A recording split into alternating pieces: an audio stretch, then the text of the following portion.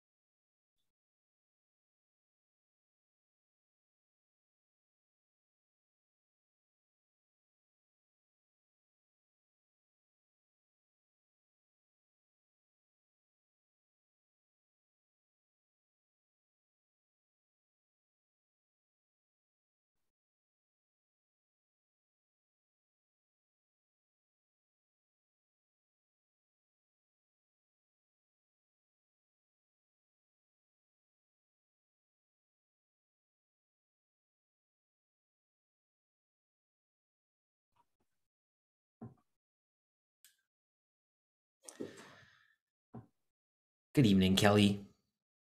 I assume I need more than 6 for quorum. My math is 7. Am I right? You're right. And Eileen's just joining us now. Oh, So yes. we have 7. Oh, and Mohammed's joining as well. Excellent.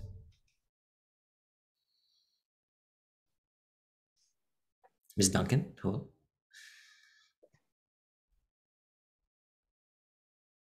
Good evening, everyone. Vice Chair? You have quorum. All right. Do we have regrets for anyone? I haven't received any regrets. Okay, fair. I don't see Councillor King, but I also didn't hear from him either. So which word are we electing tonight, Scott? Yeah, well, what I was going to actually say, we'll go through a series of questions, and whoever asks the best question will be appointed to the next available vacancy on council. Oh, that's great. Great process. You don't get to pick which ward it is, though. Whatever happens, happens.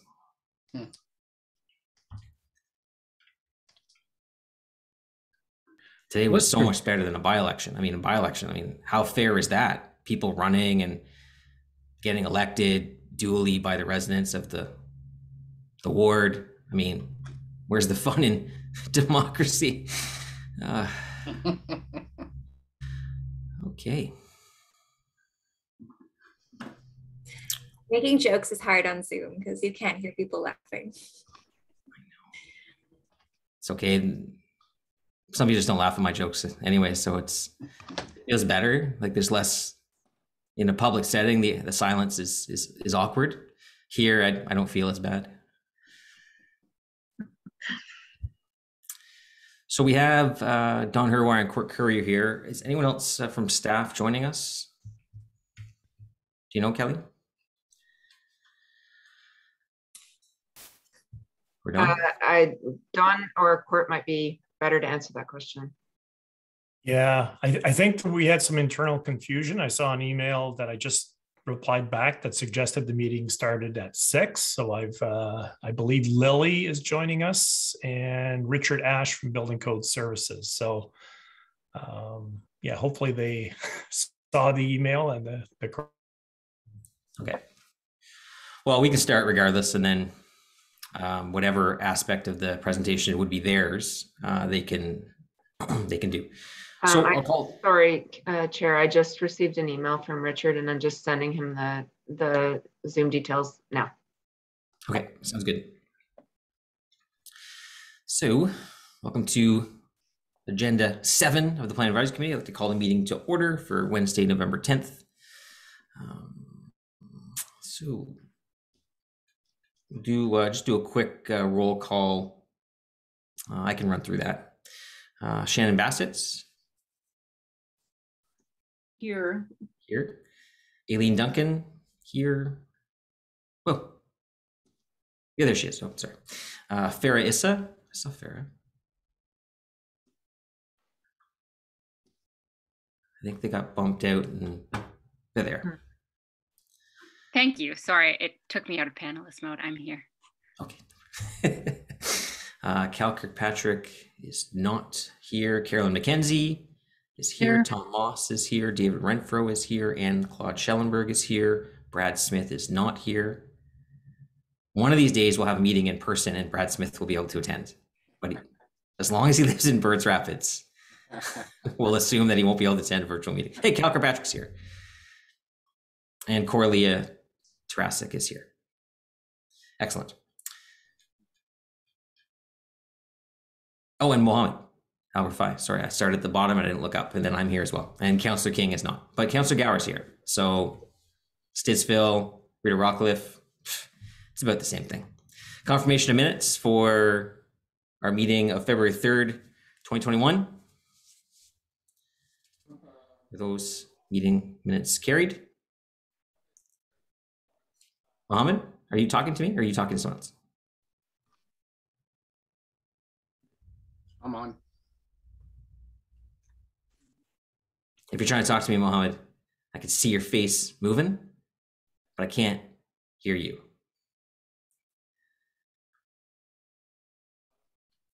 No, nothing. How about now? There you go. I hear you now. Okay. Just regarding the minutes, I did have a comment about the minutes, just more so the extreme brevity. It felt like it didn't really capture, that was a pretty in-depth conversation we had at the presentation for the official official plan as we heard it review, and it felt like the actual record of that meeting was extremely abbreviated and did not record most of what I thought was a really great discussion, and with some pointers and some requests for follow-up and clarification. So I'm not sure where to go from here. It's just, I would like to note that to me, those minutes do not capture the full extent of the conversation. Well, I can say that from this point forward, it won't be as difficult. So tonight we're recording this meeting and it's going to be posted on YouTube. Mm-hmm. So in the new year, we're going to start live streaming advisory committee meetings. But for this meeting, we're going to upload it to YouTube after the fact. So it will be there, viewable for anyone afterwards. So just a reminder for those on camera that it will be displayed on YouTube at a later date, and it just lives in perpetuity. Yeah. So I guess it was a comment about action, more action, like when we're asking for follow-up. And I think it's not the first time that we've asked for follow-up on some of our comments, and it's more that somehow there's a record of conversations and requests for follow-up and the meeting minutes somehow record that need to take action, and there were no action items in those minutes. Okay, I'll note that. I don't think Kelly, I don't think it was you last time. I think it was Eric. So we can follow up. I'm pretty sure it was Eric that was the community coordinator at the last. No, the last one was me. Okay. Well, that And was the special meeting, but the February 3rd one though. yeah, no, it was me as well. Okay. Yeah, and technically, as per the procedure bylaw, minutes are supposed to be action minutes. I can go back and look if there's concern. I think it was the OP was the special meeting that Mohammed was referring That's to, right. which is July. So I can take that away, and I know that a lot of or that the recording of that meeting was circulated to a lot of people afterwards. I can take that away and see if we can actually upload that one as well. Okay. That's great. Okay, so on the minutes for February 3rd, 2021, can we carry those? Carried, thank you. And then the special meeting minutes of July 15th, 2021, just obviously with the comments that Mohammed noted. Carried?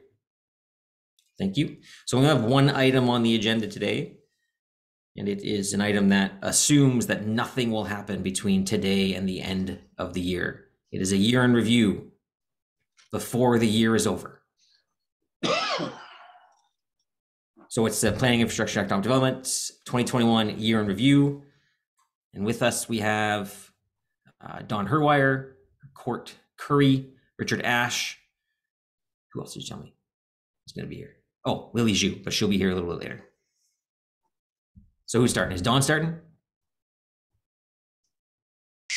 Sure, Chair. I'll start, and hopefully Lily can join us and do her section at the end. If not, I'll go through her slides. So, Kelly, can you move to the EDLRP section? I'm thinking it's around slide 8 or 9. Oh. Keep going.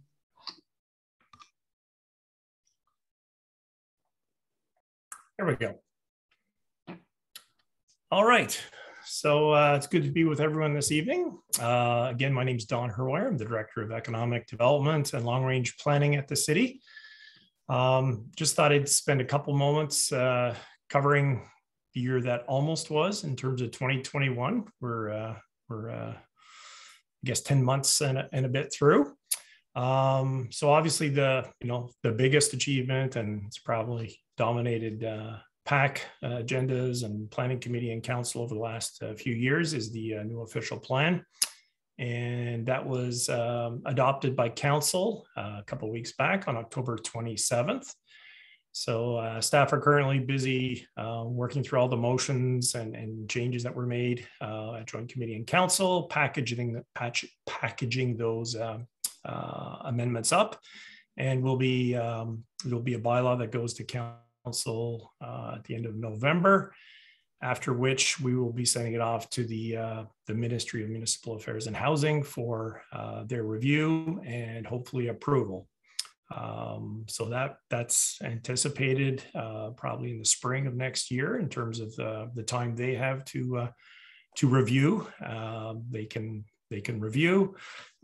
approve as is, they can make modifications, or they can send it back to us with direction to start over. So I think it's probably going to be approval or approval with modifications, but we shall see. So in terms of other projects that were completed or about to be completed in 2021, so building on the official plan work, we presented new zoning bylaw work plan and budgets, preliminary version in January, and then just today, council approved the work plan and budget that will really build on the official plan and implement a lot of those changes on the ground, neighborhood by neighborhood. Another project that was completed was the Westboro infill zoning project that was completed in February of this year. It would give you a fairly good sense of some of the zoning changes that will likely flow from the official plan in certain neighborhoods. So a very successful project. We resolved some last appeals on our infill zoning changes in May of this year.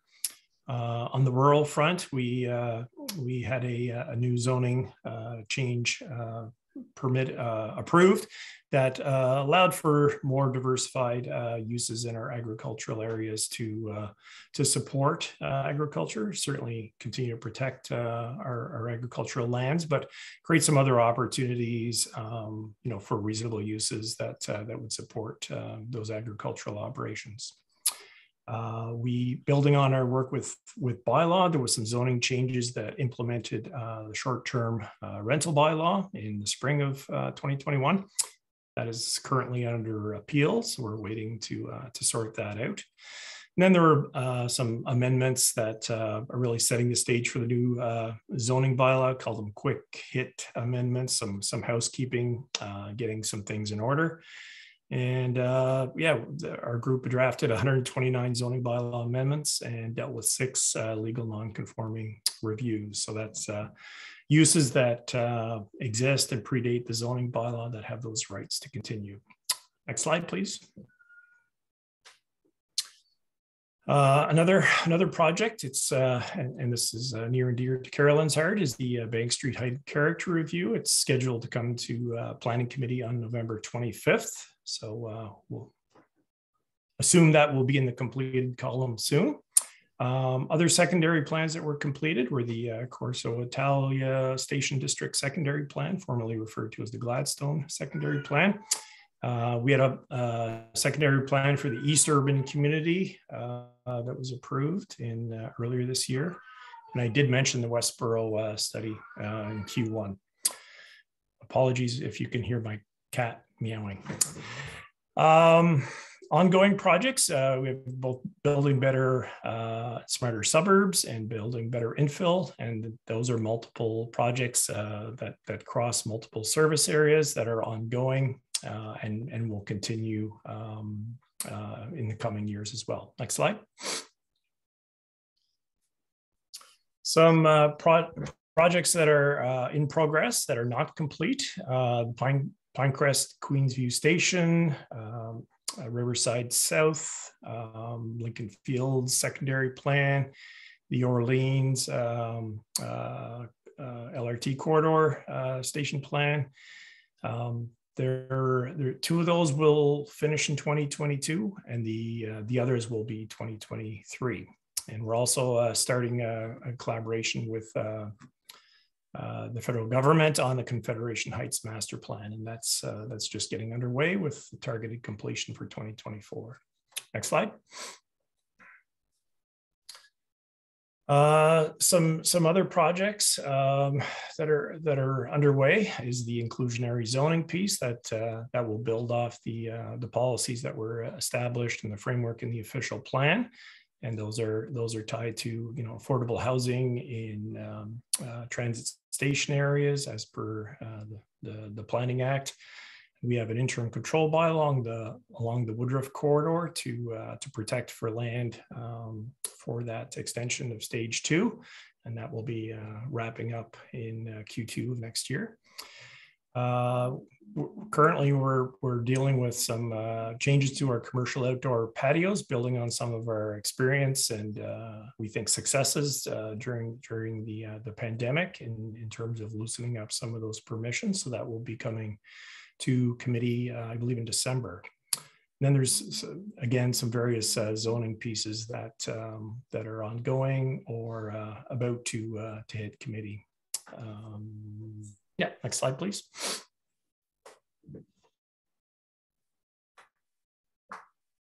I'll turn it over to Mr. Curry, and he'll walk you through the public realm and urban design piece.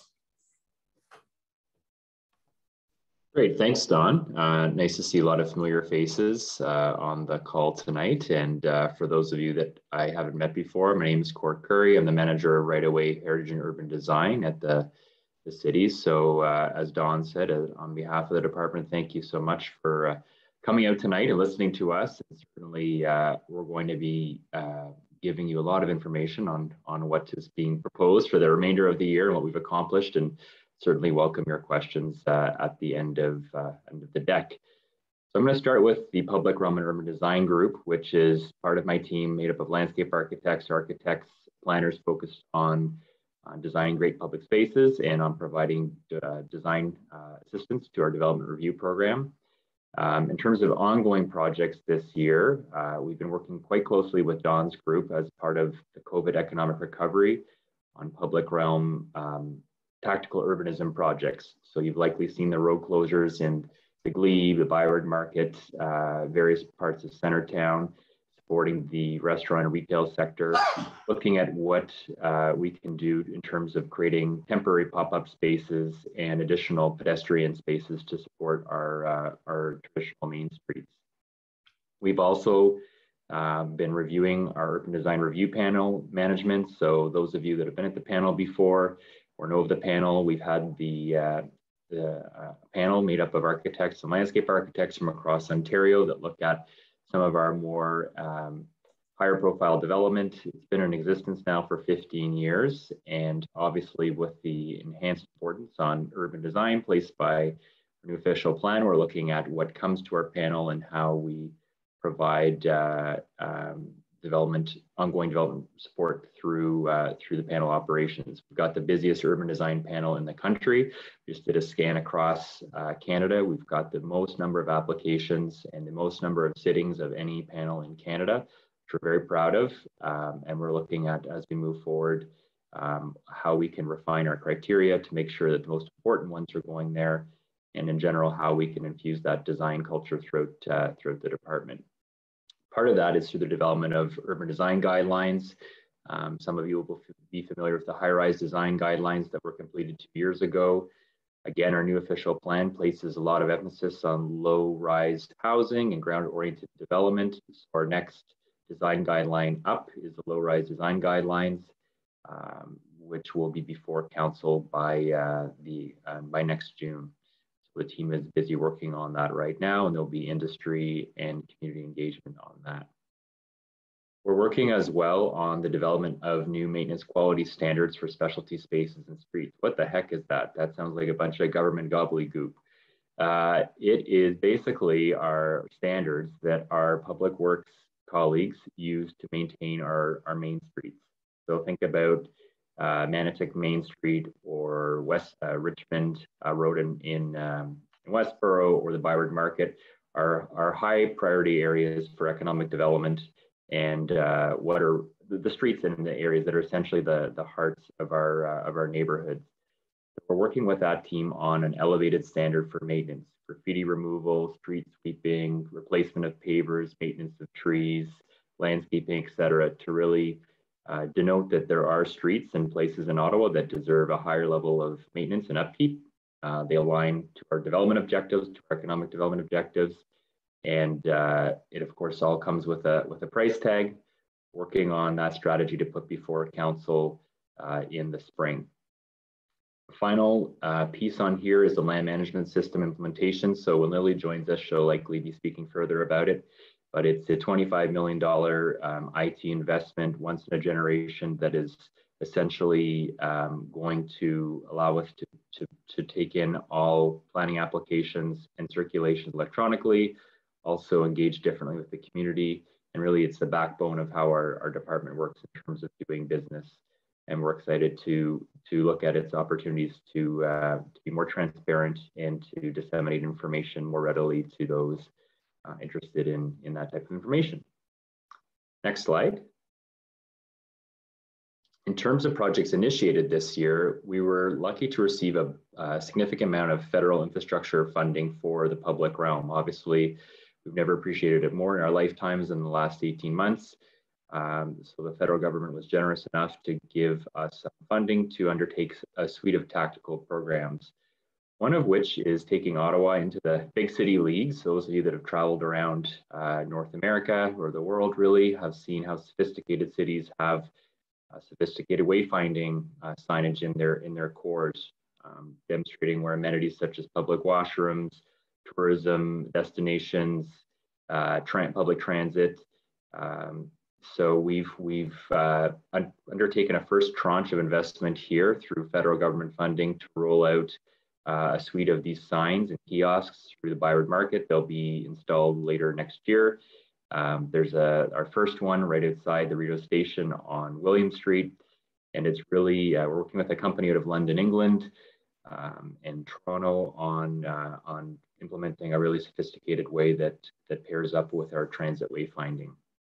We're also building Ottawa's first publicly owned standalone public washrooms, obviously with social equity being top of mind more than ever before. The Gotta Go campaign folks and a number of advocacy groups have done a lot of good work and have rallied us to make the business case to build 2 standalone washrooms in 2 of our economic tourist centers, being Spark Street and Byward Market, working on the design and implementation of those.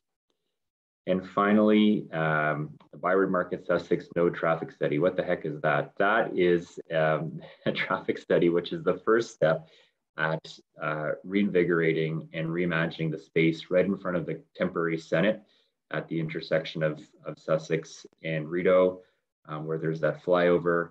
Looking at the National Capital Commission plans, city plans call for a reconfiguration and a pedestrianization of that space. And the traffic study is the first step in terms of building the business case to dismantle the traffic flyover that was built in the 50s and really create a new ceremonial gateway to both Confederation Boulevard, but also the Byward Market Lowertown precinct, right at the footstep of the major investment that's been made by Cadillac Fairview and others in the market in the last few years.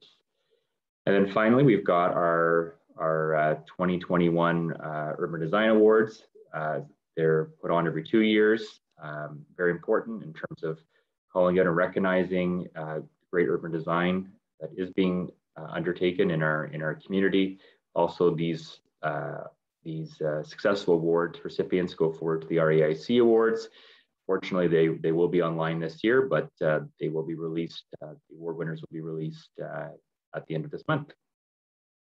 Next slide. So over to heritage planning, a group made up of heritage planners that you'd be familiar with in terms of those of you that have come out to Build Heritage Subcommittee or that do business with the department. I'll go through the year in review there. Next slide, please. So currently continuing the review of our Centertown Heritage Conservation Plan. It's one of our oldest existing plans and our biggest heritage conservation district. So it was put in place in 1997 by the former city of Ottawa. This has been a 2-year project engaging the community and the industry, and will be coming forward to Build Heritage Subcommittee, Planning Committee, and City Council at the beginning of 2022 with a new updated plan. Centertown, obviously, we're seeing a significant amount of development interest, and so this plan is on a priority basis for completion. We've also had significant change of legal terrain in Ontario with respect to heritage with the implementation of Bill 108, the most sweeping changes to the Ontario Heritage Act since 2005. Really a new onus on the city in terms of notification to the public and to landowners of heritage implications on their property, and much more due diligence on the city to identify earlier in the development review process where there's a heritage interest.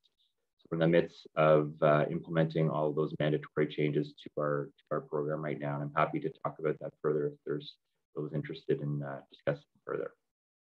Next slide, Kelly. So finally, in terms of projects initiated this year, following up on the footsteps of Centertown, we're undertaking the Byward Market Lowertown West Heritage Conservation District update to very important parts of town. Not seeing a lot of development, but certainly these are older plans that are not in conformity with modern heritage legislation, and we want to pair up with our Byward Market public realm plan. So that's just getting underway later this month. Updating our cultural heritage impact statement in terms of reference. So those of you that have clients or know what these are, there are exactly what the title says, are studies that provide impacts of development through the lens of the Ontario Heritage Act, updating our requirements in alignment with the new official plan and new legislation next year. A neat project in Councillor Brockington's board is the heritage study of the Carlington North Veterans Community. So those of you familiar with that community right across the street from the old Westgate Mall has really interesting heritage merits to it in terms of not necessarily the housing, all the small little box post-war houses that were built for our vets, but more the layout of the streets and the setbacks. So not sure if it's a district, but we're engaging with the community right now on looking at what form of heritage protection should be put on that very special and unique community in Ottawa. And then finally, similar to development review, we've implemented an opportunity for community associations to undertake, to have a seat at the table rather at our pre-consultation applications for our heritage applications. Worked out quite successfully in terms of bringing folks from the community into the tent earlier in the development review process. We've done an evaluation and we're now making that permanent as of last month for all neighborhoods in Ottawa for all heritage applications that come up to committee. So I whizzed through that fast. Again, as I said earlier, happy to take any questions or provide any clarity at the end. I think it is now over to Mr. Buchanan. Or sorry, Mr. Ash. Wrong Richard. Yeah, maybe me. Thank you, Court. And good evening, everybody. Thanks for coming out. And for those who don't know me, my name is Richard Ash. I'm the manager of permit approvals for Building Code Services. Next slide, please. So this is the one and only slide that we have. We don't have the numerous slides of the other groups, but I don't want that to make you think that we're sitting on our hands in Building Code Services. Just to maybe a quick little tweet out to everyone, if they hadn't already heard, the mayor had kindly put out a tweet that we hit 10,000 building permits back in October. And we're over 10,500 now and probably going to top out over 11,000. So as a heavily operational group, we're very proud of the fact that we've managed to keep ourselves together through COVID and managed to put out that number of permits. Who knew we would get a building boom through something like this? But on top of that, we are doing a number of reviews of bylaws. The building bylaw started this year and is an ongoing review and is slated to be completed in Q2 of 2022. The pool enclosure bylaw is also under review and will be completed at the same time.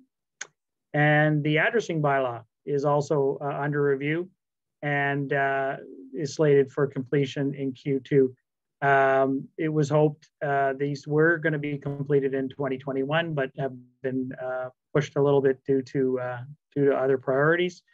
And then, of course, the annual report pursuant to the Building Code Act is dealt with on an annual basis, and that'll be going to committee and council at a later date.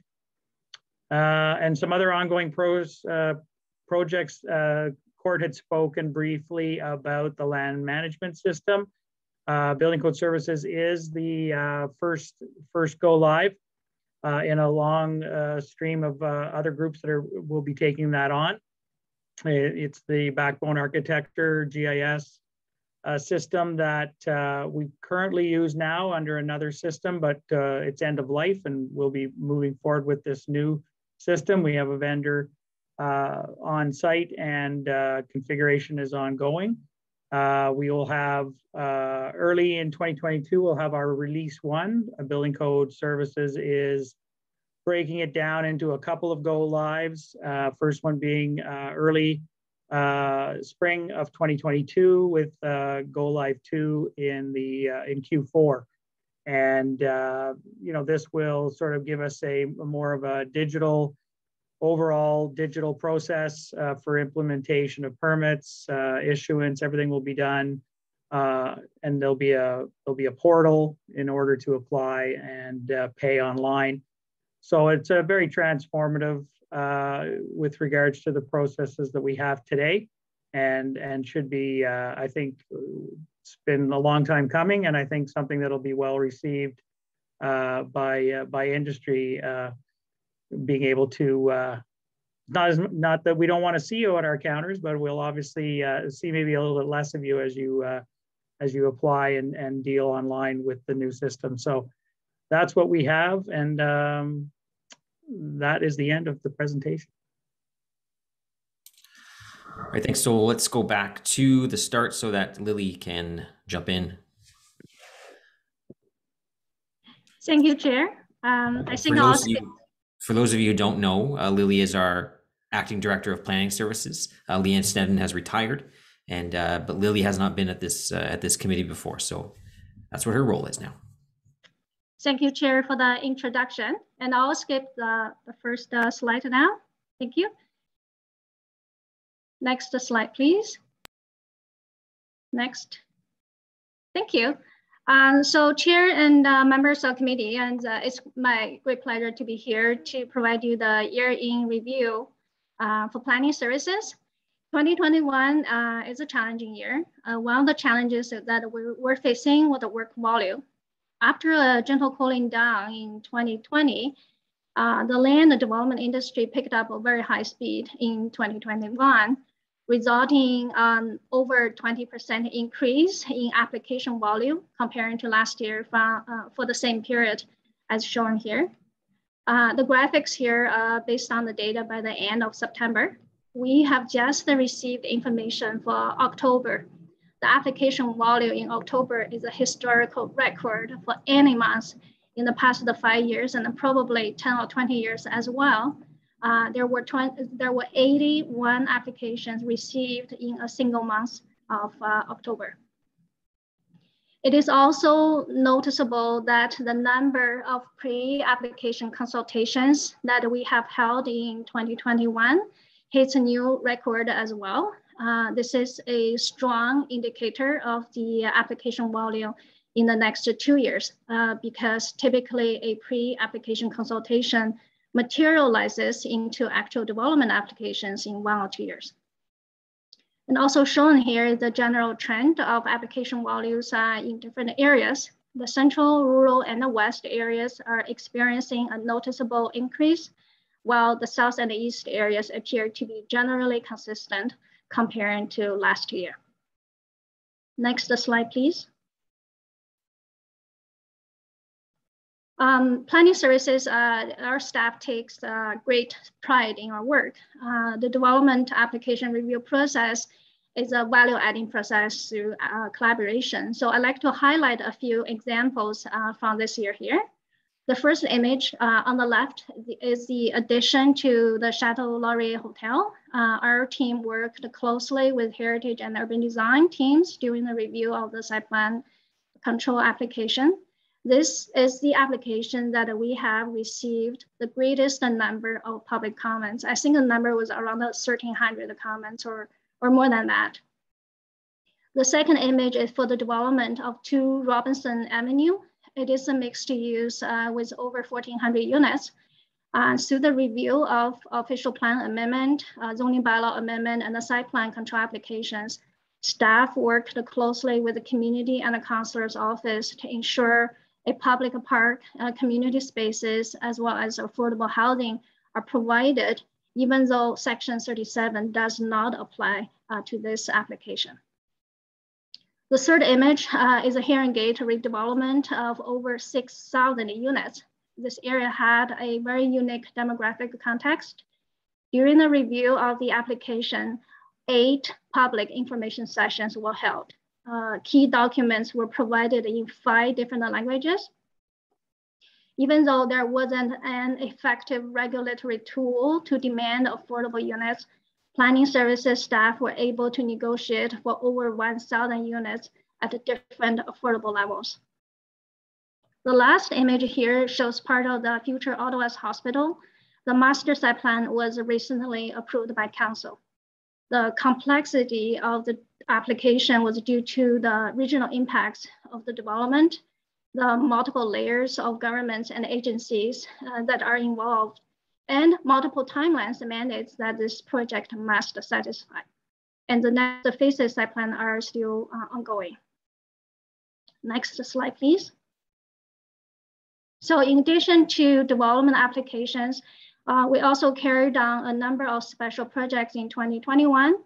The land management system, which were mentioned several times already, will fundamentally change how planning services does business.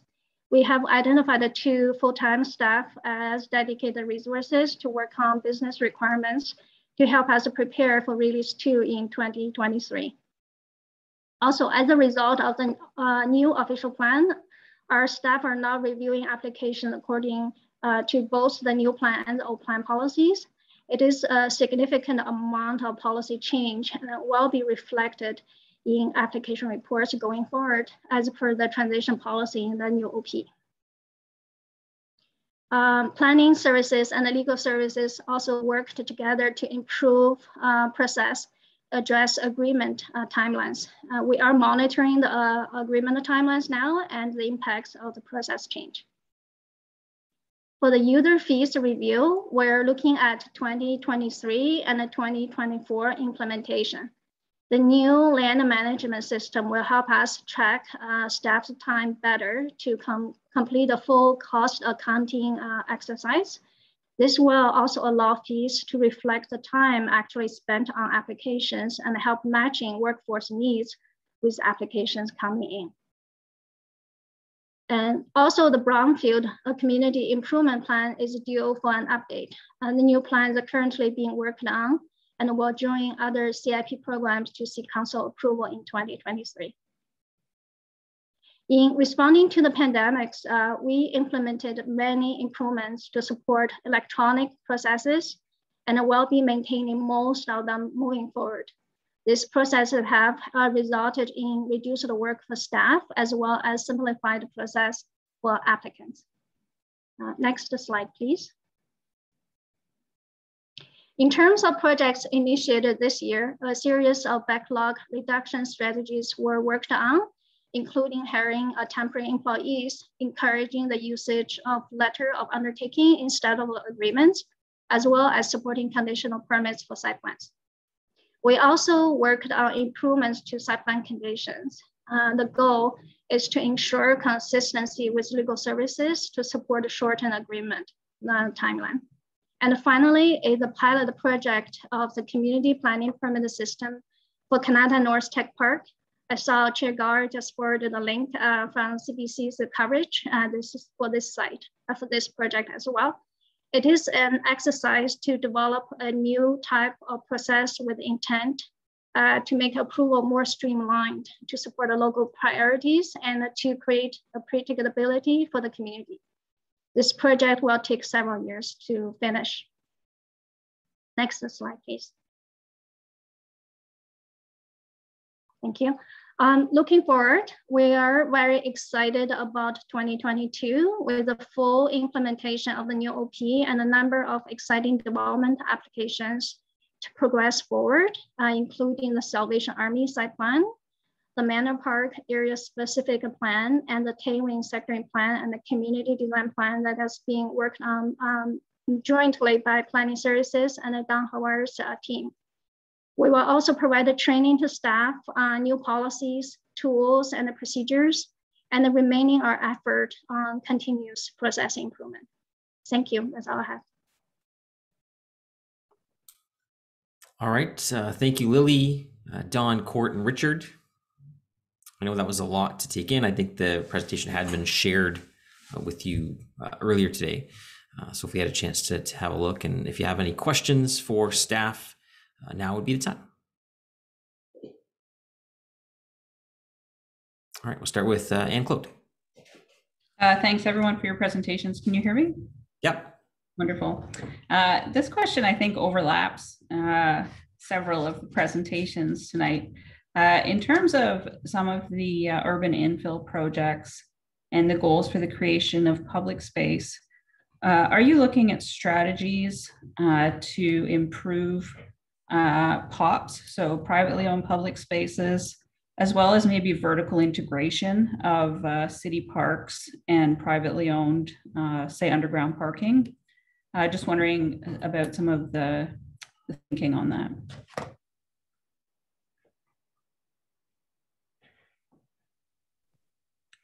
Good question. It's a question that I think all of us would have something to layer on to. Maybe I'll just start and then I'll kick it over to Don and Lily for sure. With respect to POPs, yes, and you know what, I didn't have that in my presentation, but we actually are developing POPs guidelines for Ottawa that we brought forward next year, hopefully before the end of the term of council. we've been relatively unsuccessful in securing POPs in our developments up until about maybe 2 years, and Lily could probably elaborate more on that, but we've started to work together between our two groups, our public realm group and our development review group, in trying to achieve these, particularly in our urban area where we know we've got a deficiency of public space. As part of our official plan, a public realm or parks master plan just came forward that identified throughout Ottawa in a geographic area where we were deficient. Probably many of you participated in that process or aware of what I'm talking about. So we're leveraging that plan with our development review process, with the guidelines that were under development, to examine where we can seek these out. Don and Lily, I don't know whether you want to layer on anything more onto that from your perspectives.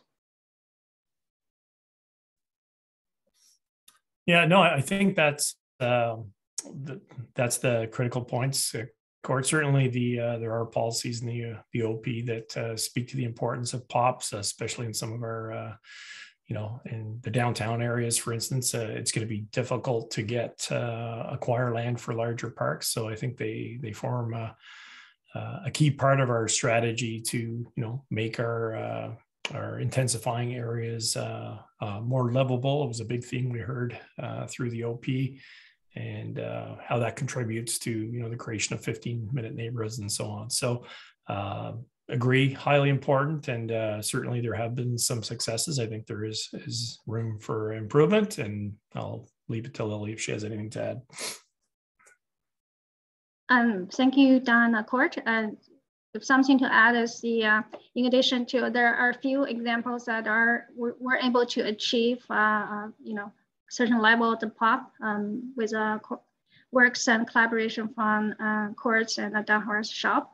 And also another player is our Parks and the Recreation planning team in terms of their overall concept, the vision of green space, recreational space provided for either a community area or the citywide as well. All right, thank you. Anne Claude, any other questions? Or? I do, but I'll leave it to others for now. Wait, just before I get to the next question, I have an inkling that most of the stuff we're going to talk about tonight are going to be planning related. Does anyone, just by a show of actual hand, have a question related to building code services or building permits? Oh, you guys do? Okay. Okay. So Richard, I was trying to see if I could let you go, but you're shit out of luck. Okay. So we'll go on to Aileen Duncan. Thanks so much for your presentations tonight, everyone. I actually had just a couple comments for Mr. Curry. So the first section I wanted to comment on was about the maintenance standards. I think it's important that you're revising those. And I wanted to draw your attention to two items. One being urban trees. So you may know urban trees are often injured by maintenance vehicles. So I encourage you to ensure there's a good buffer zone around the physical trunk of the tree, but also keep in mind the root systems, which expand at least as far as the drip line of the canopy. So keep that in mind. The second section, you mentioned graffiti removal. My personal opinion, sophisticated cities have a good graffiti management strategy that involves appreciating the creativity that goes into some of the street art. So I encourage you to bring a more discerning eye into which pieces are left for removal or are encouraged to be removed and which are left. So perhaps a little bit more leniency as to what kind of public art is left in the public space. In terms of the cultural heritage impact statement, more from a reconciliation-based view, culture and land are inextricable. They're very related. And so I encourage you to ensure there's some connectivity between preserving ecosystems and important land bases is as part of that strategy. Thanks so much. Can I butt in with one correction on root spread and tree canopy? Not necessarily related. All right. Was there any question there, Aileen, or it was just a comment? Okay, perfect. well, not perfect, but you know what I mean. We'll move on to Shannon Bassett. Hi, thank you for all of your presentations. I had a question for Court. It's a two-part question. And you had mentioned that you had, I guess the city had received sizable funding for infrastructure. And I was just wondering, who was that from? Was that from Infrastructure Canada? Actually, maybe I'll pause on that question and get the answer before moving forward. If you could just kind of elaborate on who the funding was for infrastructure. Absolutely.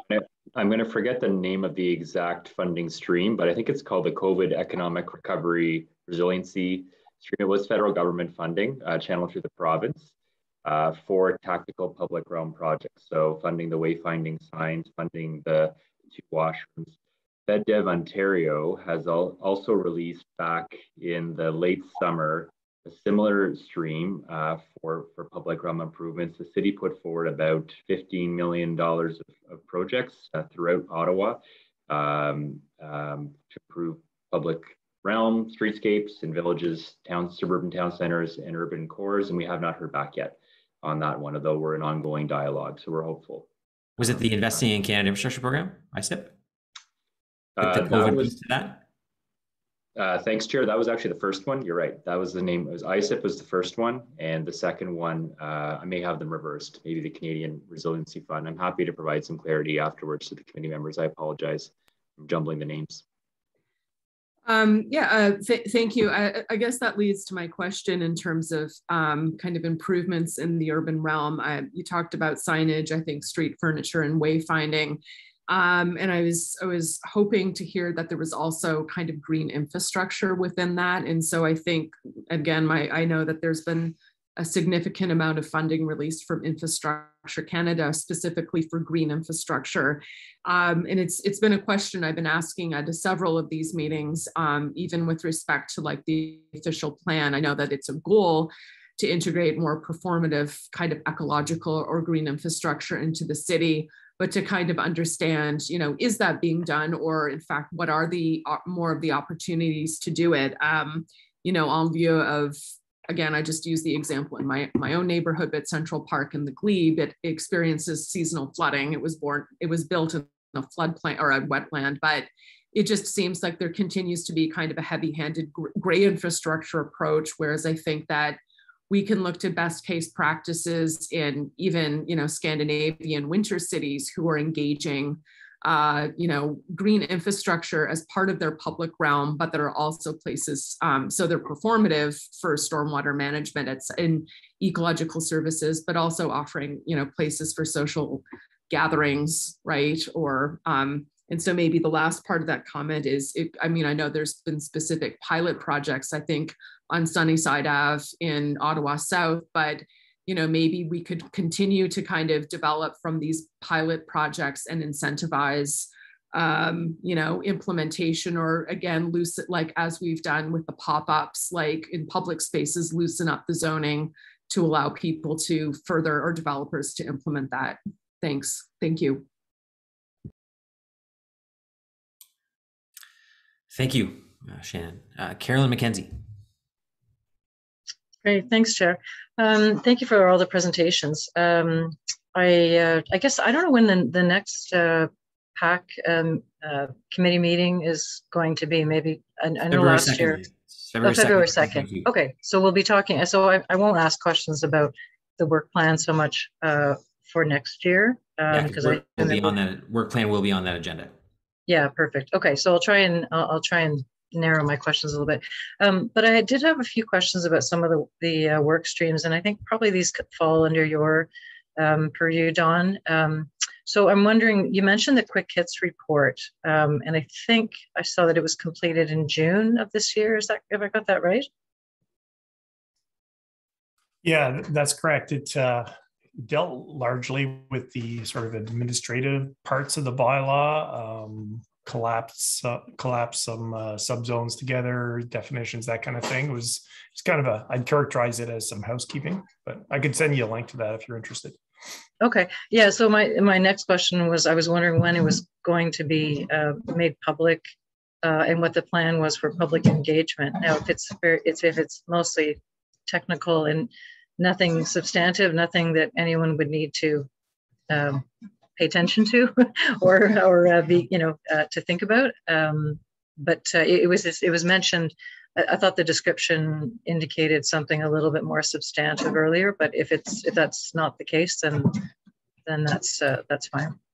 Yeah, no, I think it was exactly that, very technical in nature. I think perhaps the we're going to bring forward building on the OP language, a big moves report on the zoning in 2022, early 2022. So I think that's probably more of what you're would be interested in terms of those sort of key directions building on the OP, and that's I believe that's Q2 2022. So that could be a topic for our next meeting as well.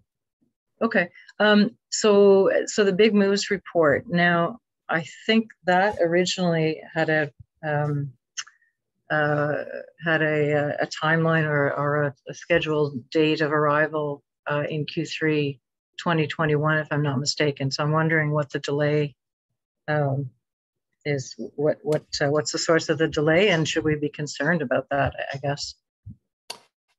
Yeah, no, that's really a function of the delay in the official plan. The official plan was pushed back, so it was felt as it wasn't reasonable to bring forward the zoning big moves until the OP was in place. So it's strictly a function of the extra time that was added to the official plan process to allow for that extra engagement, just the digesting the huge volume of information. So it was strictly a function of pushing the OP back, that it thereby pushed the zoning report back. Okay. Was it at the end of the day, was the OP delayed by more than a month, or maybe I'm not recalling it correctly? It's just seeming like this is about a quarter delay, and whereas the OP was. I realize it was delayed, but I just Scott. I think Scott could correct me. I think it was more something in the line of a 6-week delay. I'd have to pull it. It seems like a long time ago now, but and then we do need also ministry approval. Yes, of the plan to Okay. And then there were two other pieces that were mentioned, but I don't see them in the in what the presentations that were discussed tonight. And those were there were themed discussion or approach papers, and those I think were meant to have landed in Q2 2021, as per I think what council approved back in January, and also the comparative review. Although I think it may have been referred to as a best practice report in your presentation tonight. So just a little bit of different nomenclature there. And that was meant to be Q3 2021 respectively. So both of those were meant to land on or before the official plan. And I'm just wondering what's happening with those and what the plan is for public engagement on those. Yes, so we did require retain a consultant that did that best practice review for us. We're just digesting that report now, so I think that will be released at some point. I'll check with Mr. Wise on timing. It will, I think it will be part of and inform the big moves report, but I can get back to you on a more specific time frame for that. Right. Okay. And I guess one other piece that I wanted to mention, and at the risk of again sort of sounding off on the same issue with the modeling report, the implementation modeling report that I and others had been asking for, and it was released in July. There's no mention of it here, and I'm wondering, other than releasing it and putting it up on the website. I just wanted, I guess, to note that I don't believe there was anything other than the post to the Engagement Ottawa website. I don't believe there was any other public consultation or discussion of that in terms of the public, any public engagement, that is. And I think that's I think that, to me anyway, that should have seen a bit more light of day and had a bit more engagement? Thanks for the question. Yes, Jared, it was Engage Ottawa. We did have, I would say, some feedback on it. We are bringing forward a separate report on the monitoring piece, given how big a theme and concern it was in the official plan. So early in 2022, there will be a full report on monitoring, enhanced monitoring, additional resources for all the, I would say monitoring was one of the top 10 themes we probably heard in the OP is, we need to do a more fulsome job and in terms of our monitoring approach. And right. Is there, just going forward with as we think about the comprehensive zoning bylaw review exercise, is there an intent to continue to use and modeling approach to understand the implications of different zoning options in terms of our ability to reach our intensification goals? Will that be part and parcel, yes, very much so. And I guess transparent as well? Yeah, no, I think that's going to be a critical piece in terms of the engagement that's going to happen on a neighborhood by neighborhood basis. We do need to achieve certain density targets. There's different ways to do it. We saw like a version of it.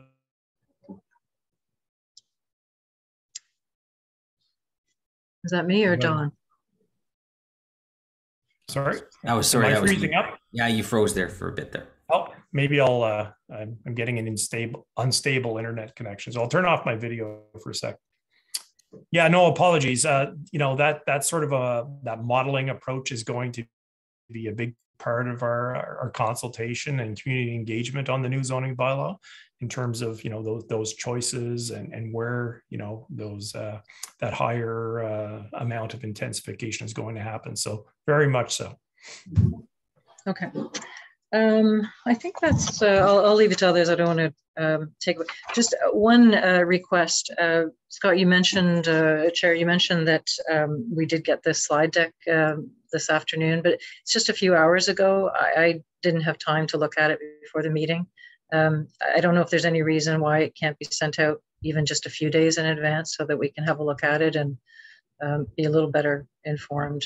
I mean, it's great to hear the presentations, but it would, for me anyway, it would be very helpful to get that even 48 hours in advance. Yeah, I spoke to Kelly about that last week about trying to get stuff out as quickly as it was available. I'm not certain, to be honest, if the presentation was available before today, because I got it today for the first time too. So yeah, ideally, we've talked about this before. We want staff getting stuff ready as early as possible so it can be shared sooner than the day of. So just kind of taking that away again. Great. Okay, thanks. I'll let others get in there. Thanks. Of course. Thanks, Carolyn. And you don't have to call me Chair. Tom Moss. Likewise, I like to thank staff for their presentation.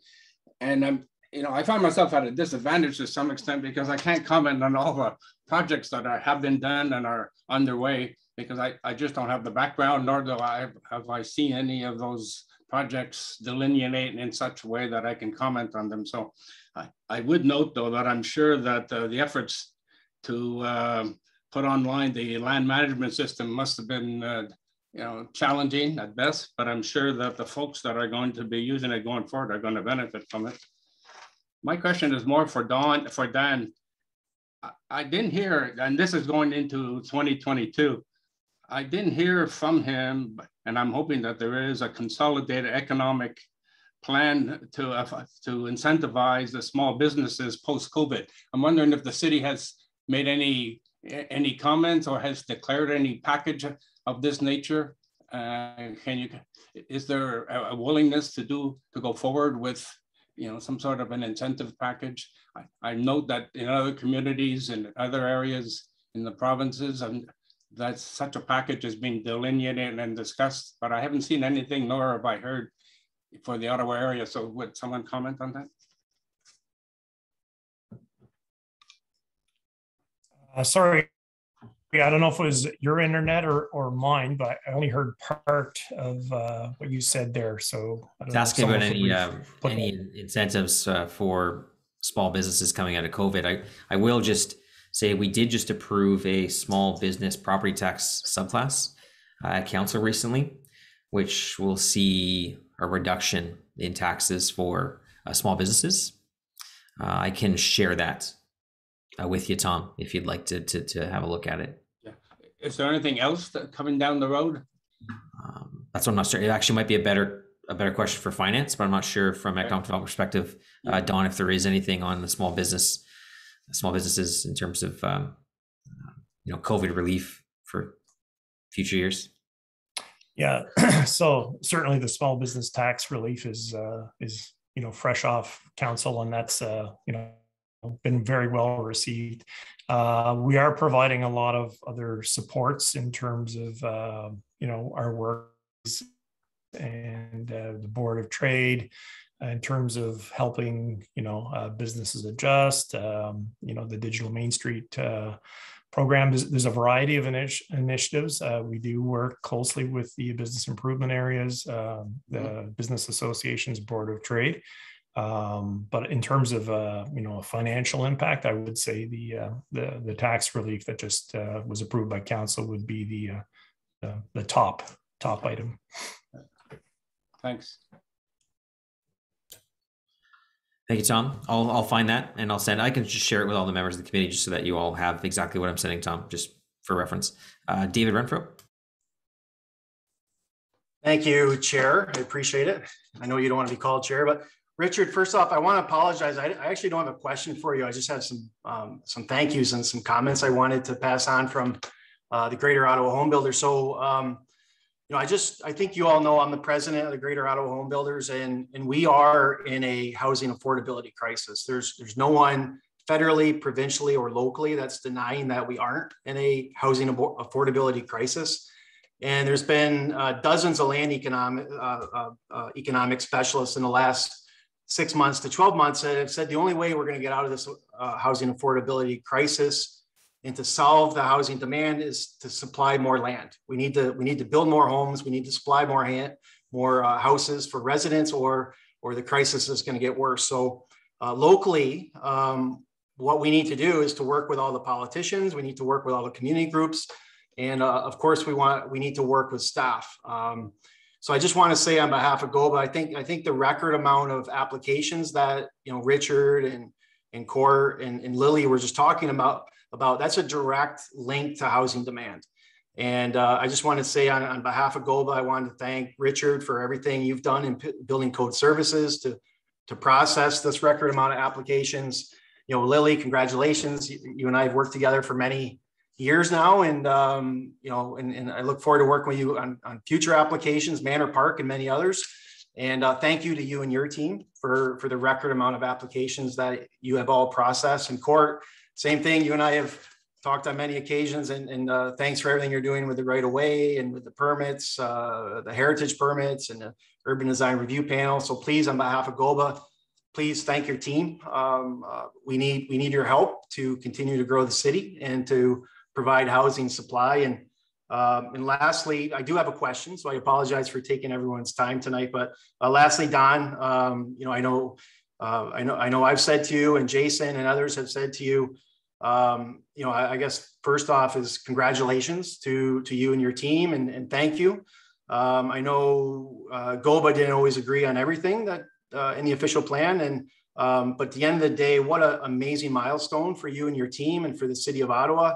And I know everyone was giving you kudos at council and through all the delegations, but I think as a resident and a taxpayer, thank you for the direction you're taking us in the city, and we look forward to seeing this implemented in the years to come. So thank you for letting me say all that. I have one quick question. I have one suggestion. My question is for you, Don, and just around the whole land supply lens that we're having issues with. We know the official plan's going to the bylaw will be passed at council. It's going to go to the province. hopefully 120 days, and then we'll get through the appeal process at the provincial level. When can expansion lands begin the terms of reference process? We desperately need more land supply, and we know a secondary plan process needs a terms of reference to move forward. When can we expect that? Are you waiting until the province has adopted the OP, or can this start in the next 120 days? Thanks for the question, David, and thanks for those kind remarks that really go across the corporation to many teams and groups, including Courts and Lilies and many others. In terms of secondary planning for expansion areas, I think some are probably waiting until the minister weighs in. Others I know are starting to work on terms of reference. I would say the work plan report that I mentioned that will come forward will be critical in terms of timing and when they can proceed. A lot of that work, there's lead up work and studies, that will have to happen before the community design plan, secondary plan process starts. So there's no, I know for one area already, we're already into it in terms of reviewing and commenting and trying to come up with the terms of reference for the various studies that have to happen. So that's, I guess it's really a case by case basis. And then we did receive a couple directions in terms of priorities from council through the official plan. So those, of course, will have a higher priority for the reasons that council directed. But that work plan report will be, I think, critical in terms of but there's a lot of work that can happen on the private side in advance of that secondary planning process as well. So I would reach out and we can have. Perfect. Thank you, Don. I thought that's probably was going to be your response, which then I want to lead into my suggestion. And Councillor Moffat, if I can ask you, I don't know what the right protocol is because we're an advisory board, so we're supposed to be advising, I believe, council on suggestions or anything along planning matters. And one element that really caught my ear through the council deliberations was that the 2022 work plan was most likely going to be deferred until after the next municipal election, which is, as we know, is 11 months from now. So just a suggestion, is there any way that some of the more critical work plan items, specifically around affordable housing or housing affordability, which I think majority of the residents of the city of Ottawa are behind to fix. Is there any way that there could be a portion of the 2022 work plan that could go ahead in early 2022 and not be kicked past the next municipal election? Again, it's just a suggestion. I'm not here to pretend I'm a politician. I'm just here to just hopefully use some common sense that we really need housing. We need housing. If we don't have housing, prices will continue to increase. And that gap between a first-time home buyer and people that need subsidized housing is only going to get bigger. So we're all in this together. We have to find a way to provide supply to help the affordability crisis we're all in. Yeah, I can take that conversation away and talk to Don and Steve Willis, and obviously I'll get the other chair of planning here today, Glenn Gower as well. And we can have that discussion. I mean, it's not like our planning group is planning on doing nothing in 2022. It's not necessarily the election that's the issue. There's a lot on that work plan from what we just finished up with the official plan. And obviously we've been very sort of adamant about official plan implementation and that process starting as soon as possible. So there's a lot on their plate right now. And I don't think it's a matter of pushing things off because of the election. It's just that there's other things on going on. So I'm happy to talk to Don and Steve and see more about exactly what the plan is and go forward from there. But like I said, we will be talking about work plan at the next advisory committee. Thank you. Thank you. Mohammed. Thank you, Scott. And thank you to everyone at the city who for your presentations. Very, really exciting, and I'm very proud to see all the excellent work and all the initiatives that have been kind of coming underway. Thank you for meeting with us at such a late hour as well, in addition to all your busy schedules. With that said, I will echo what Carolyn mentioned earlier about the kind of importance actually of receiving presentations ahead of time. And I would say, a week is good. 2 weeks is better. A lot of us here are, this is a societal cross section. There's people who are in the business. I'm here representing the OAA. I know Carolyn's involved with community groups, who has a background as well. And so we can kind of jump into these topics really quickly. There are others potentially on the board as well, on this committee, who might take these presentations and discuss them with others and really kind of solicit feedback and input. And that would include myself. I would like to have the opportunity to take this and discuss it with my colleagues as well and get their feedback, so that I'm not just talking about my own personal opinions, that I'm kind of here to represent a larger community. So I would say for sure, be great to, we all need deadlines, and just give ourselves a deadline of 2 weeks before any PAC meeting that the presentation should be prepared and distributed to get the most out of our time and your time as well. But thank you very much for that. I will start with just a question to Richard. Well, it's actually, let's say I'll put it out there in general. We're in the midst of the Glasgow Climate Summit. Well, I haven't heard anything in any of the presentations that talks to the climate crisis. So really, and that's not to say that there's nothing happening, but we all know that planning, cities, the planning of cities, housing, code-related issues, infrastructure, that has, I think, well, I know my industry is the third largest polluter as far as carbon goes. So it's the two go hand in hand. How we plan our cities and how we plan for how we regulate our buildings and how we regulate growth plays a really major role in how we're going to be able to tackle this climate crisis. And I find it a bit strange that, with this said, they really haven't heard about how a lot of the city initiatives are directly addressing climate. Again, there are peripheral kind of relationships, and I'm sure there are projects that you haven't mentioned which are aiming to tackle those. But I would say that myself, I would be very interested to really hear about how the city is tackling this crisis firsthand. With respects to code, for example, Richard, I know that some municipalities, I know Vancouver has recently said that starting in 2022, there's going to be a moratorium on fossil fuel fired appliances for all new builds and renovations. So that's, again, they're leveraging their clean energy grid. They're making sure that whatever growth happens in the future is going to make use of a carbon-free or a carbon, highly carbon positive kind of power grid. I know Toronto are also considering similar, in some areas are considering some.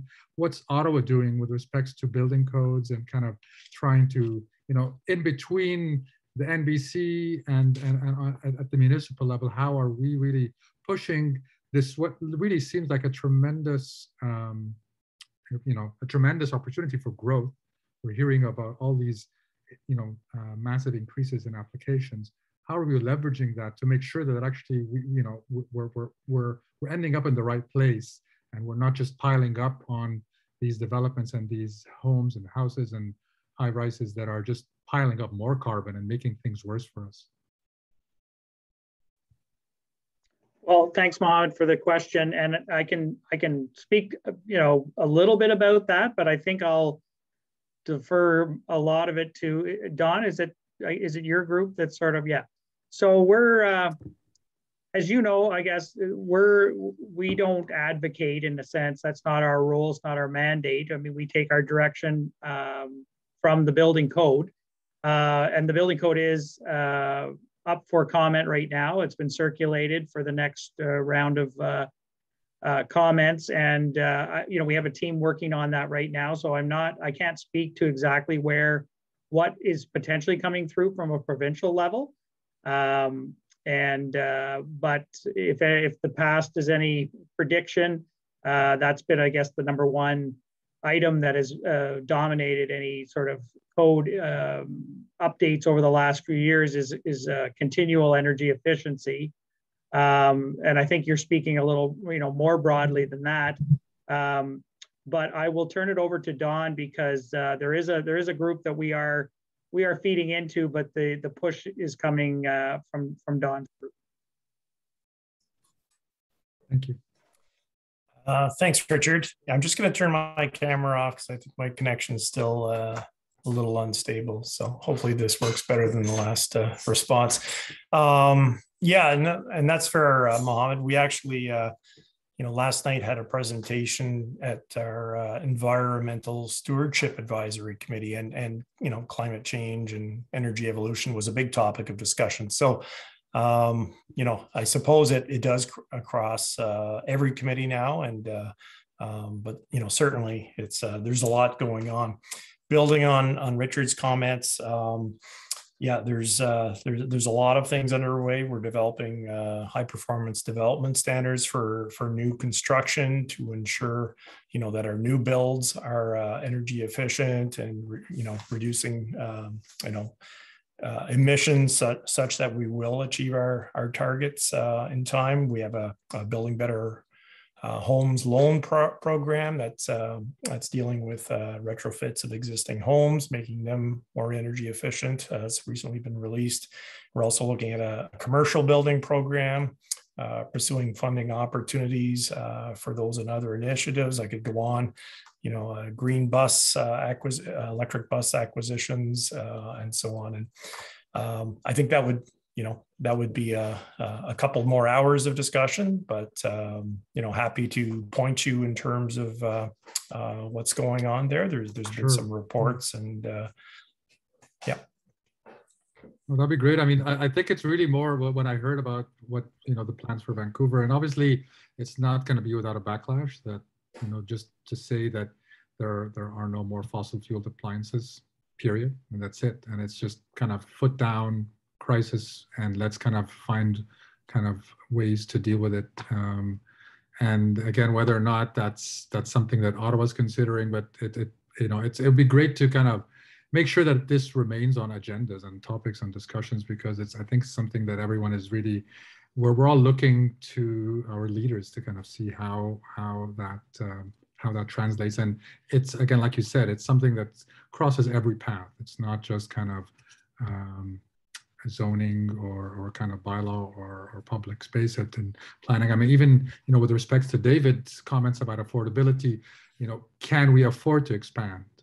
Or should we be looking at actually, consuming less land and densifying in areas? But again, the question of affordability remains up there and remains something that is very important and needs to be addressed. But does it have to be at the cost of expansion and more cars and more carbon in the air to get to where you need to? Because affordability can be translated into going further and further out of the city to be able to afford something. So I think it's an important topic, and I think it would be great if we kind of maybe even at every planning session should be able to kind of hear some of the initiatives that are being taken and things that the city are, moves that the city are making in order to address this climate crisis. So I'm gonna kind of move on to something else. Again, back to Richard, as far as codes are concerned. So, there's, with this increase in applications, I'm assuming that your teams are stretched. You're really kind of working, in addition to the challenges faced on you with remote work and COVID and whatnot, you have all these, a giant increase in applications. How is the follow-up and the post-application process in terms of site reviews or kind of follow-up on, if there's any special amendments or special kind of arrangements that are being made to obtain permits or to obtain zoning amendments? How is your department able to cope with that influx as well? So thanks. Oh, go ahead, Lily. I wasn't sure it's a question for development applications or building permits, but Richard, go ahead, please. Okay. Yeah, no, for sure. This, COVID has given us all a challenge. No doubt, you hit it on the head with your comments, and I think we're all taking in lessons learned from this, and we have an ongoing structural review going on presently. And there'll be hybrid models, there'll be different things that we're looking at, but we're still basically in it, and we're just trying to. We are a little bit more reactionary right now. We're trying to meet the demand the best way we can, so I don't really have anything new to add exactly that there's anything ongoing, but other than. We're going to, take lessons learned out of this and see where it takes us. Thank you. I have a question for Court. And when it, just with relation to the design guidelines, you mentioned that there's low-rise design guidelines that are being developed, as well as design guidelines for publicly operated private spaces.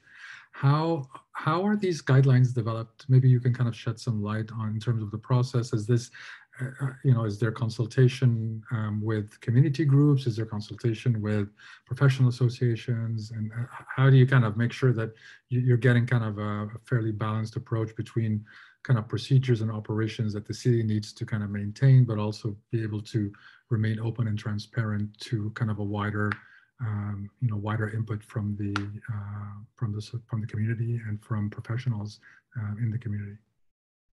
Thanks for the question. It's a really good one.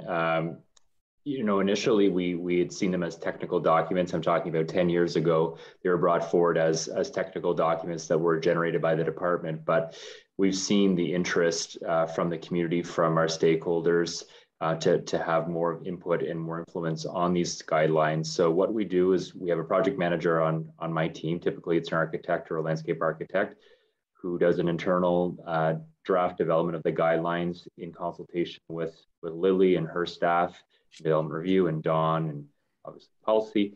And then we typically then fan out to both residents and to specific stakeholders. OAA is one certainly that we'd want to liaise with. High-rise design guidelines we did 2 years ago. We did a good degree of stakeholder engagement then, you probably recall. Low-rise we're about to go out in January on, Mohammed, so stay tuned. We'll be knocking on various folks' doors, and we're, as well as POPs, as I mentioned earlier. Next up is mid-rise design guidelines. We anticipate starting those at the end of 2022 as well. We've got about 15 design guidelines. Dawn's given us lots of work to do. There's a lot of tune-up to be done. Some of them are 5-10 years old. So we will be working on those over the next 2-3 years. But low-rise, POPs, and mid-rise are the highest priority right now. So this kind of will span from, it will kind of, you'll be able to reach out to community groups and be able to kind of solicit feedback and input into kind of developing those guidelines. It's not going to remain at the professional or city level. Absolutely. As I said, 10 years ago, it was more of a professional technical document, but we're not in that game anymore. And certainly there's a lot of interest from the community we saw during the official plan about low-rise typology and context and neighborhood identity. And we'll be absolutely doing a robust public engagement process for the upcoming guidelines. It's great to hear also that the city is kind of really considering. I think we've all seen the success of the kind of streetscapes and the patios and the street closures. I think everyone would agree that it's a very positive, whether you're a business owner or a resident. This is kind of all, I would imagine, kind of, well, unless you're a business owner that depends on car traffic, everyone else would really kind of appreciate the type of closures and the type of activities that you've been doing. So it's great to hear that your group is really looking at the successes, or let's say everyone should be looking at what COVID has brought in terms of positives, in terms of kind of shaking up the way we work and the way we imagine, and trying to kind of stick to some of those things moving forward. So that's kind of really positive to hear that that is an official project that you're kind of undertaking. That's wonderful.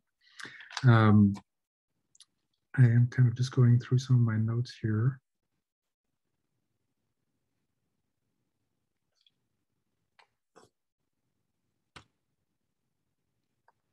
Yeah, I think that's it. Actually, my last comment, and I'm not sure, I think it might fall in your department as well, Corey, was was the kind of overall. I think we've also, with COVID, we've seen a tremendous kind of increase in the public's kind of desire to be outside, to be outdoors, to be in nature, and again back to the importance of POPs and in the city, but also extending beyond that and trying to kind of really expand the kind of overall health and well-being of communities through providing kind of means, I guess sustainable means to allow everyone to kind of engage with their kind of environment. Is moving beyond the urban, an immediate urban setting, and moving maybe into areas that are maybe more naturalized or more kind of less urban. Is that something, an area that falls under your department as well, looking at parks in general, kind of city parks in general that fall outside an urban zone?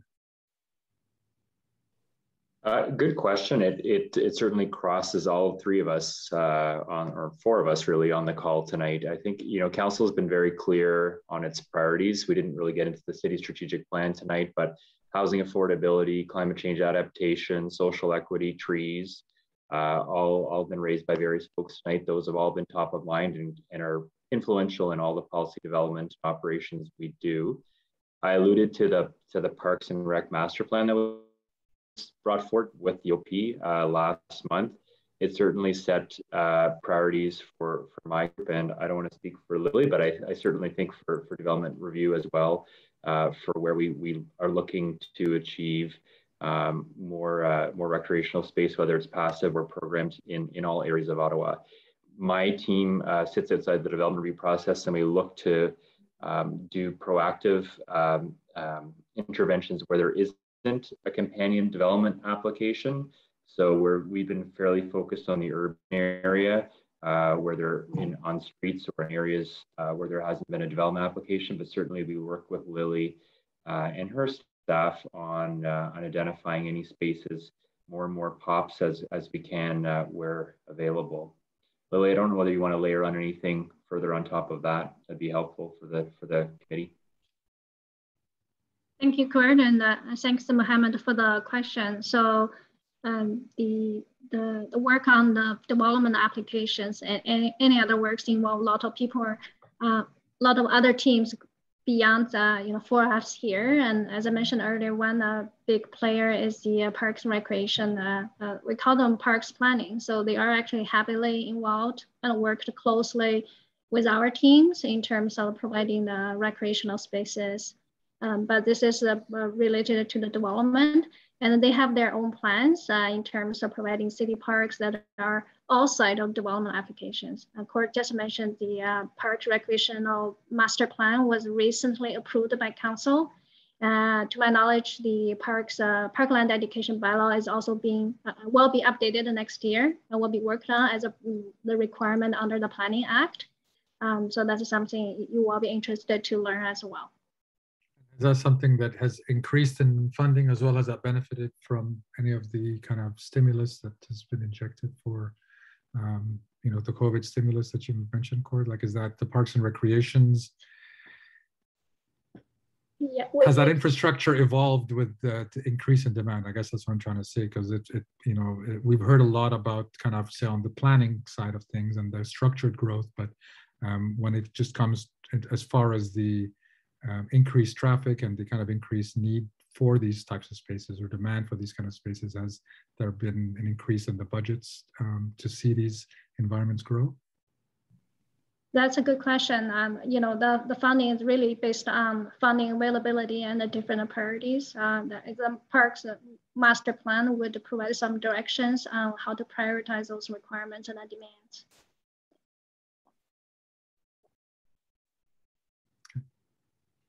All right, thank you.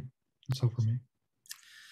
All right, thanks. And just to your first question, I sent another email with the Better Buildings Ottawa strategy, which kind of speaks to what you were talking about at the start in terms of more, environmental policy embedded into some of our planning framework. So that comes through our climate resiliency group, which is under planning, but it actually came through the Environment Committee. So I didn't actually share that with you all via email just a few minutes ago. Carolyn. Great, thanks, Scott. Yeah, just picking up a bit on Mohammed's questions or comments about the guidelines, low rise and guidelines. I was going to ask about the mid rise guidelines. So, Court, I'm really happy to hear that they're in the hopper, or they will be getting in the hopper for 2022. That's fantastic. Yeah, I think it just looking ahead with the official plan, the emphasis on corridor development, intensification.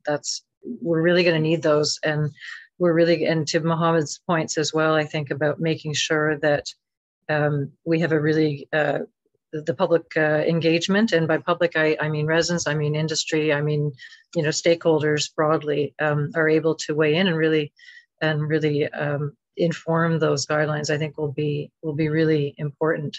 And I guess just a couple of things. I guess first of all, and we saw it a bit with the official plan as well. There were questions about the sort of, as we heard it, feedback from the city regarding comments received about the official plan, and those comments, I believe, were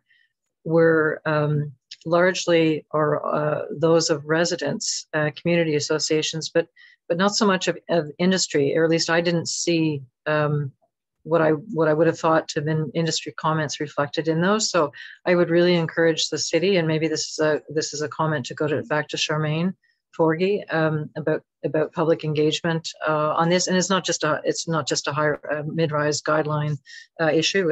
It's anything where I think the issues that are being wrestled with are going to depend on input from industry, architects, developers, and so on, as well as community and residents. So I'd really encourage the city to take that seriously, and the reason I say that is because I really think it's important for residents to understand what to be able to think about, to understand what the pressure points and the concerns are of industry, so that we can understand the trade-offs that really must be made when we're developing, whether it's zoning or guidelines or what have you. I really think that's important to be able to really truly wrestle with the issues and where we land on those guidelines. So I would that's a bit of a plea or request on that basis, both in terms of the process. Yes, to Mohammed's point, involve the stakeholders liberally, and then get the feedback and make sure that people are seeing the whole picture, not just their personal viewpoint that they come in with. Can be sometimes a narrow viewpoint. So that's one thing. And I guess the other thing is sort of a question and a comment. The guidelines, I think many people look at the city's guidelines and think many of them are terrific, whether it's traditional Main Street guidelines or the high-rise guidelines and so on. My concern is just that they are guidelines, and as I've been told, well, as we all know, they're not the official plan. And as I was told, they are nice to have. They're simply nice to have. And I guess I guess a bit of a question of how do we reconcile, I guess, the city's wanting to pursue high quality urban design. And I think the guidelines speak to that intent. But then at the end of the day, with a specific planning application, that those are very, well, in my own view, fairly easily pushed aside. And we're told that those are nice to have. So I think there's both a communications and expectations setting challenge there for people who are looking at a specific application and looking to those guidelines to inform. Anyway, I don't want to get too much into the weeds on that, but I would say I think it's something that I don't know what the answer is or how we get at that to try and strengthen the standing of those guidelines, and at the same time manage people's expectations of those. Yeah, so I'll leave it there. And just finally, last question. Maybe I was having a seniors moment when Dawn was answering my earlier questions about the Big Moves report and the approach papers and the comparative review. When do we expect to see like public consultation? Is that a Q3 event? That's great. That's all for me tonight. Thank you very much.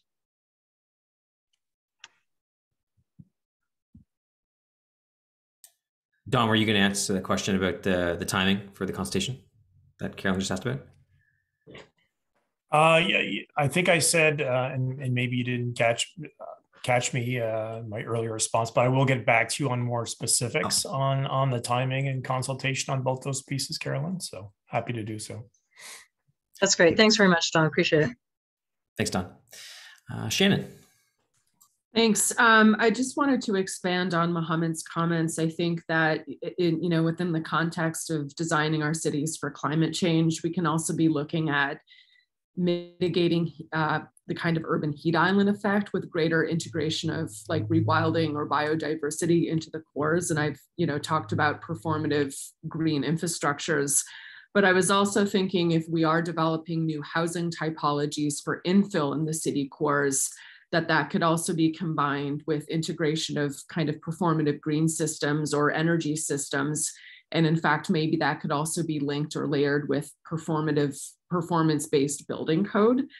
And then the other thing is, I think even at a kind of regional scale, all the new light rail transit lines, I think that Portland has a best case practice where they've also integrated obviously recreational systems along the light rail right of way, but also animal habitat and corridors. So I think that those are interesting case studies.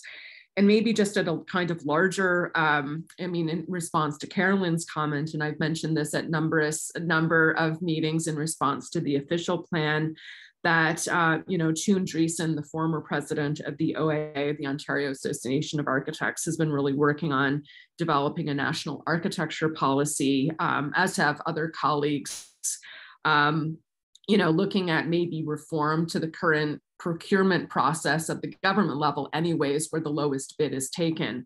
And I know, having visited Waterfront Toronto a few weeks ago, which is both a city, federal, and provincial agency, that they do look for the kind of top design projects. So again, I'm wondering if there's ways to leverage, funding for innovative infrastructure, green infrastructure. Again, Infrastructure Canada is targeted, I think, billions towards this, but also, again, thinking about maybe introducing, like Quebec, the design competition, architectural design competition, fostering design excellence and best case practices, because we are the capital as well.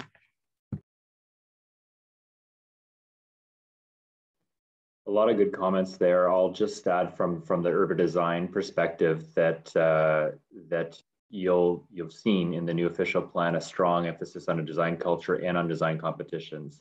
And you're going to see for the first time in my career a few design competitions popping up for some pretty high profile developments on the private side in Ottawa in the next 2 years, which I find really exciting personally. We're pushing that agenda as much as we can on the development side, Lily and myself, and on the public side as well. Both the Byard Market Public Realm Plan, the Sparks Street Public Realm Plan, they really speak to the importance of design competitions through public procurement processes as well. So I'm very much in alignment with what you're saying, Shannon. Thanks.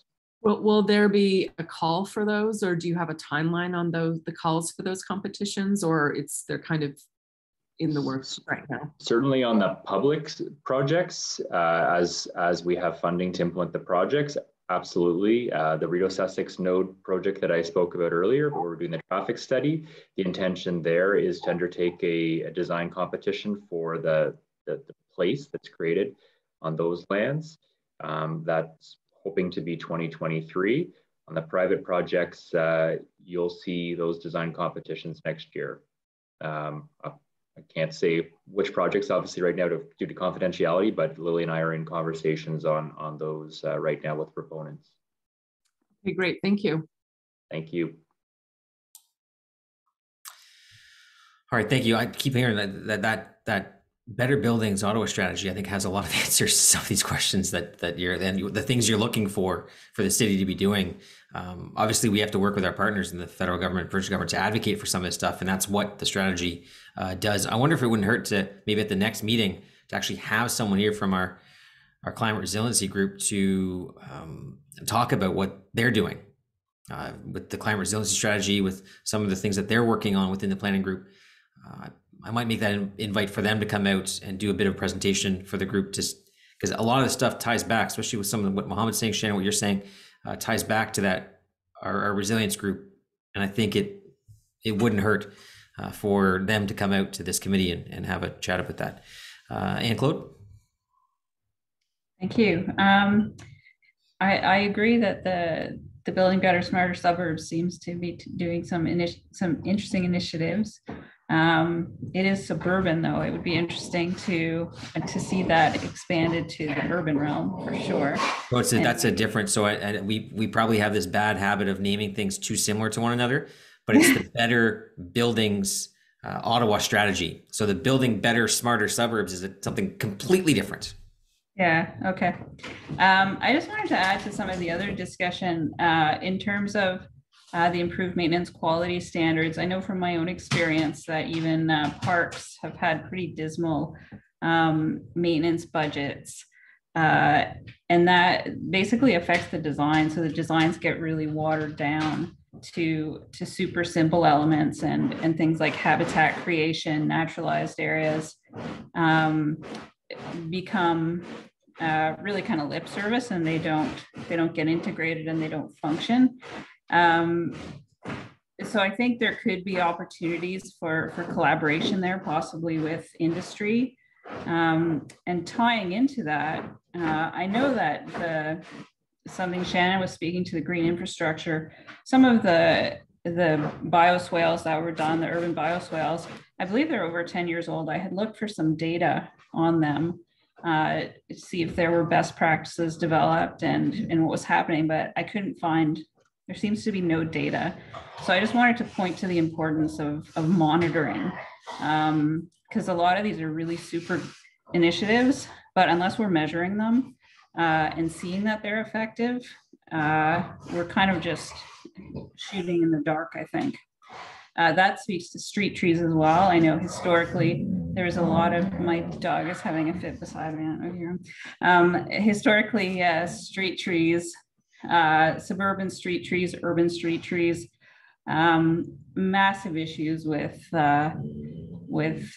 conflicts, utility conflicts, the fear of roots undermining foundations, and having these really restrictive policies in place. We need to get more creative because we need to understand that for instance, the urban forest is more important than potentially these small local issues. So we, again, monitoring, look at it. So again, creativity, flexibility, that ties into budgets as well. Budgets are limited. So perhaps there's more opportunities for, again, with POPs, but even going into other urban spaces, maybe even going into suburban spaces, maybe green space budgeting is shared in a different way. I know there's a park budget for development. Depending on the size of the park, if it's a district park or community park, the land budget ratio, because it's a per hectare basis, it becomes generous enough that you can implement some interesting things. But then as these spaces become smaller, that budget, it gets you nothing. It gets you turf grass on a plot of land. So there needs to be, I think that really needs to be rethought.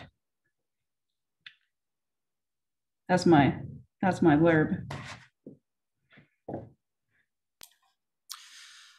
All right, thank you for that. I'm not seeing any further questions at this time. Hopefully everyone got a chance to anything they wanted to say or ask got out there. So I will then go back to the agenda. So that's the only item. So it's that planning advisory committee. That's get confused, chair too many committees. The planning advisory committee receive this presentation for information. Is the item received? It is received.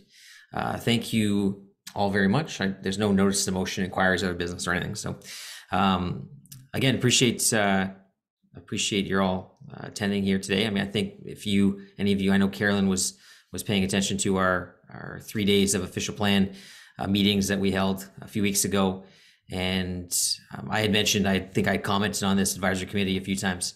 I think it's well worth the people to attend and actually pay attention to what the conversations that we have here, because it's really the only place where you have a cross section of members of council. Of course, last time we had Councillor Tierney and Councillor Leeper here. Of course, Councillor Gowers here, members of the community, the development industry, and then also city staff, all kind of in one spot having a conversation. I think it's quite beneficial to the city and for the greater public, and the fact that we'll put these up, because I know there's a lot of questions, desire to see the last conversation put up, which Kelly has said that she'll try to do that. So I think it's beneficial to have these conversations and put them out someone just sent me a message, for better consumption. Mohammed, you wanted to say something?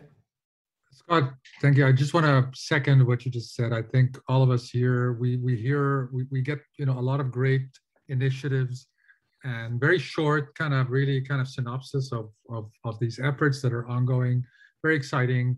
But a lot of us, I know myself, I would really appreciate just being in the loop, so if there's something happening, I'll get an email. I might be able to attend, I might not be, but somehow if there's an effort somehow to keep the members of this committee linked to what's being presented to us, that would be fantastic. I think a lot of us would really appreciate to see see the depths that the city is going into, and not really rely on a very high level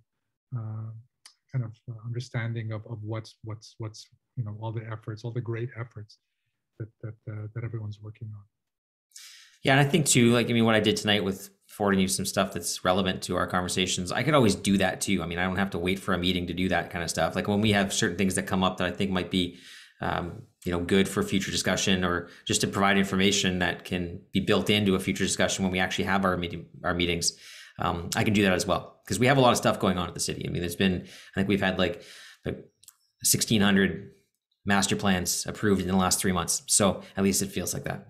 And I think it'd be worthwhile to pass some of that stuff on. And Kelly and I have spoken during this meeting too about ensuring, I know I've been saying it every meeting, but ensuring that we do get stuff out to you guys sooner than day of, or even a couple of days before. Ideally, I'd love the stuff to be ready for you when we're sending you the agenda package. That's what I'd prefer. Okay, that is it. Our next meeting is Wednesday, February 2nd, 2022. So on adjournment. Good stuff. Thank you all. Enjoy the rest of your evening. Have a great evening. Thank you very much. Thanks very much.